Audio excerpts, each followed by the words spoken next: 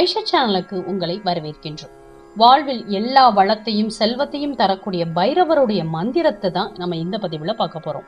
ஐஷட் சேனலை சப்ஸ்கிரைப் பண்ணிக்கோங்க, பக்கத்துல இருக்கிற பெல் ஐகானையும் பிரஸ் பண்ணிக்கோங்க.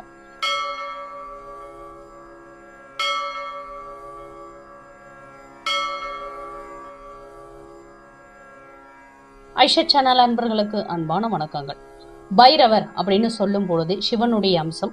இவரை வழிபடுவதற்கு அஷ்டமி திதி மிகவும் ஏற்ற ஒரு நாள். இந்த நாள்ல பைரவரை வழிபட்டாலே அனைத்து விதமான நன்மைகளும் நமக்கு கிடைக்கும்.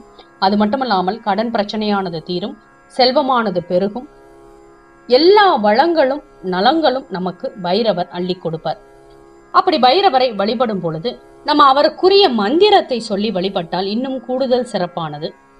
பைரவரை வழிபடக்கூடிய அஷ்டமி நாள்ல ஆரம்பித்து தொடர்ச்சியாக நம்ம இந்த மந்திரத்தை சொல்லி வரும் பொழுது நம் வாழ்வில் அனைத்து விதமான சுபிக்ஷங்களும் நடக்கும்.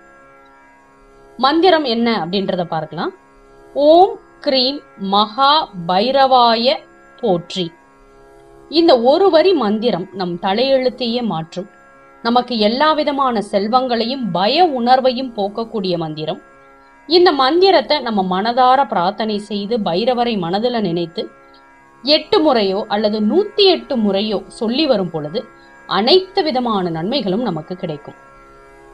பைரவருடைய ஆலயத்திற்கு சென்று அங்கு நம்ம இந்த மந்திரத்தை சொன்னாலும் சரி, இல்ல கோயிலுக்கு போக முடியல அப்படின்ற பட்சத்துல நம்ம பூஜை அறையிலேயே நின்று மனதார பைரவரை பிரார்த்தனை செய்து இந்த மந்திரத்தை நம்ம சொன்னோமே என்றால் கண்டிப்பாக பைரவருடைய அருளும் ஆசியும் பரிபூரணமாக நமக்கு கிடைக்கும். அதுல எந்த விதமான சந்தேகமும் இல்லை.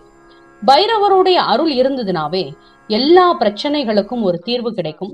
எந்த பிரச்சனையையும் நம்ம தைரியமாக எதிர்கொள்ளக்கூடிய ஒரு ஆற்றல் பிறக்கும். இந்த மந்திரத்தை நீங்க உச்சரித்து கொண்டே இருந்தீர்கள் என்றால் பய உணர்வானது நீங்கி வாழ்வில் வளம் பெறும்.